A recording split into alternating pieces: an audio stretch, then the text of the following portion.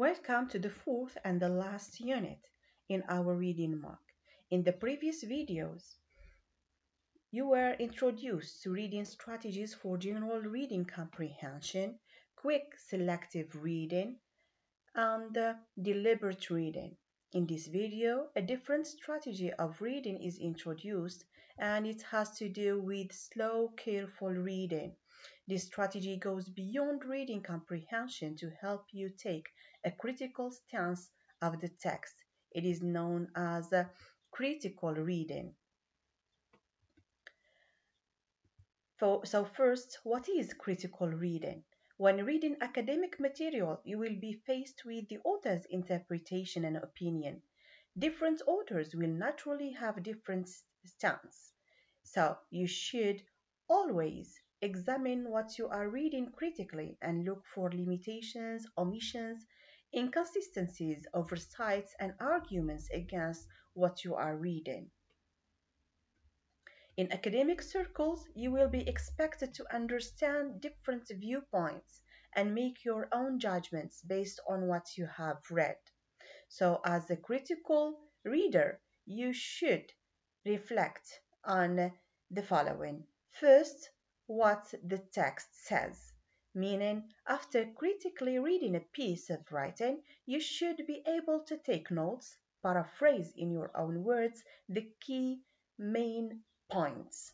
You should reflect on what the text describes, which means you should be confident that you have understood the text sufficiently to be able to use your own examples and compare and contrast with other writing on the subject in hand.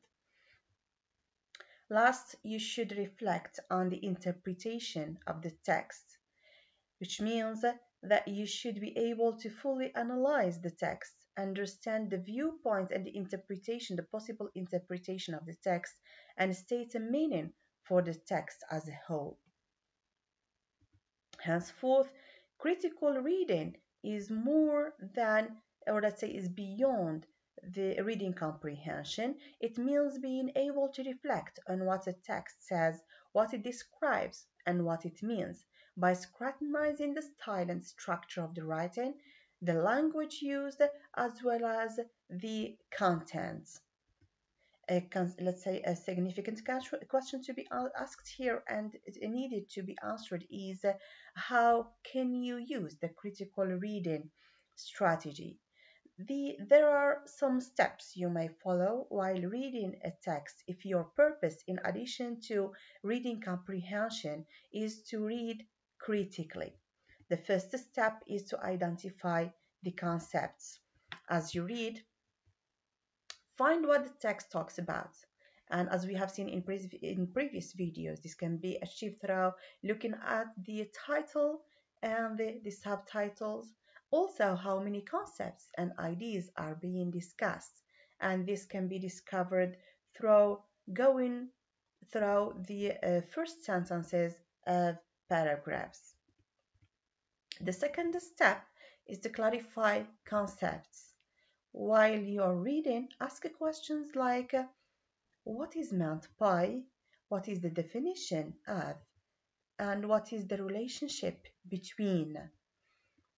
Step 3, question assumptions and rationale. Ask these questions. What are the writer's assumptions? What is the writer's main claim? What rationale or justifications did he use? What are the main arguments found in the text? Step 4, be critical. At this stage, you're going to introduce your point of view, but be sure that you're going to introduce an objective point of view about the text. Avoid subjectivity and giving personal points of view. Do you share the same point of view? And if no, what are the counter arguments do you have? If you reach this point, going through all the videos we have presented in this reading mock, you will be able to develop your reading comprehension skills, your reading competencies and abilities, and the ability to be a critical reader.